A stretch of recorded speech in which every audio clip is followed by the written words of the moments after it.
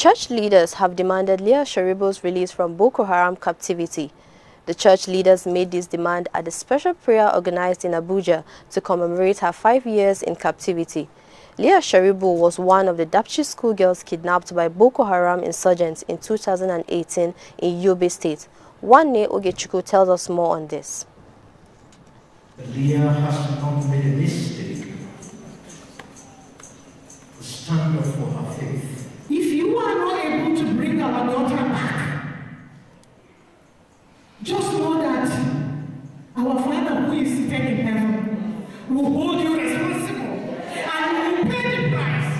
You will give an account of that young child who is representing thousands of them that are out there. It was an emotional atmosphere at the Church of Christ in Nations Gariki, Abuja on Sunday evening,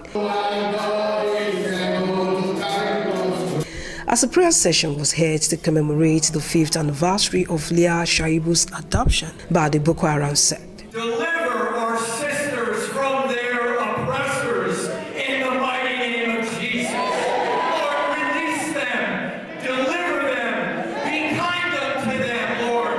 And God, we pray for Leah and all the other sisters. Leah is one of the 110 girls kidnapped in Dapchi on February 19, 2018.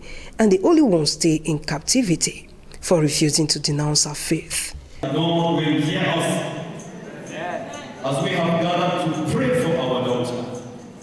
It is not only her, there are many who are in captivity. The camp president in his keynote address condemned the continued kidnapping of Christian girls by the Boko Haram sect in the north, as he called on the Buhari-led government to ensure their release before leaving office. The 5th anniversary for the continued detention of the young Dapchi girl, Leah Sharibu, in Boko Haram's captivity on account of her faith.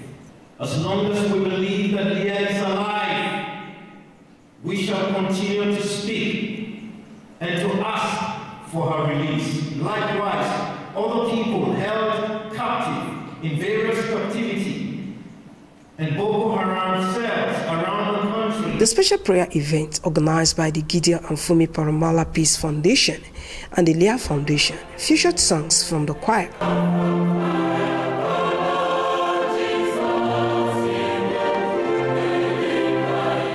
women,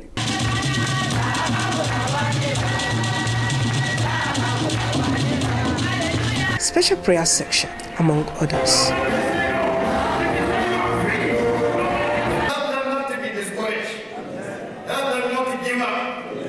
Heart of the king is in your hand. The presidents of the foundations encouraged Leah to keep holding on to her faith, believing that God will set her free. And continuing to advocate until Leah Sharibu is out and all other Christian girls who are in Boko Haram's captivity. I need to add also that beyond the Christian girls who are in Boko Haram's captivity, there are also Muslim girls who are in captivity.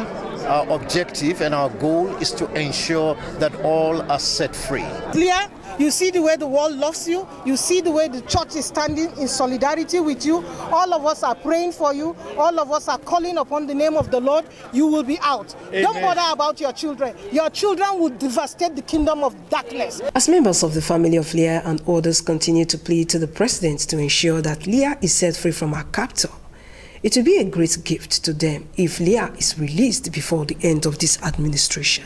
The voice of the people, the voice of the gods. Wanne Ogechukwu, ACNN News.